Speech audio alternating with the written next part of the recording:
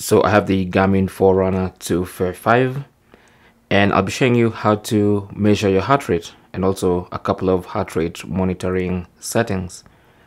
So if you could go to your glances by pressing either the down or the up arrow bar button, just press down and look for the heart rate glance.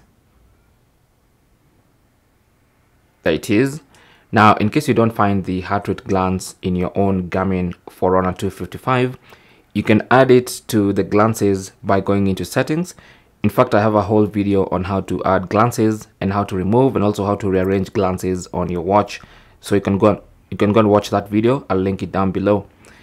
Anyway, once you get to the heart rate glance, simply select it by pressing that, and that shows your previous heart rate readings. And if you want to take a heart rate right now, simply put on your watch and make sure it fits and is snug on your wrist. There's literally no space between the watch and my skin, and that will start taking or measuring your heart rate immediately. Okay, so if you press that, you have a couple of options. You can scroll down and get to settings. Under settings, select that, and you can turn the heart rate monitor on or off. The status is now auto. You can turn it off by pressing that, and that will mean your heart rate monitor is now off. Okay, now I'll leave it on. Then also, if you scroll down, you can have the heart rate monitor while swimming. You can have abnormal heart rate alerts.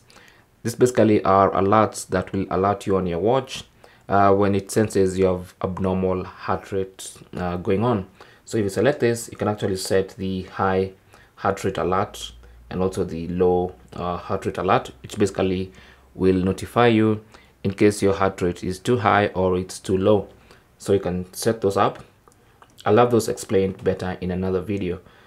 Anyway, if you scroll down, you have the option to broadcast your heart rate if you want to, and that's going to broadcast to the Garmin app and other people can see it.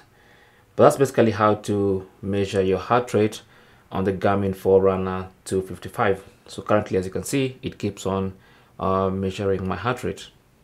All right, thanks for watching. Leave your comments and questions down below, and good luck.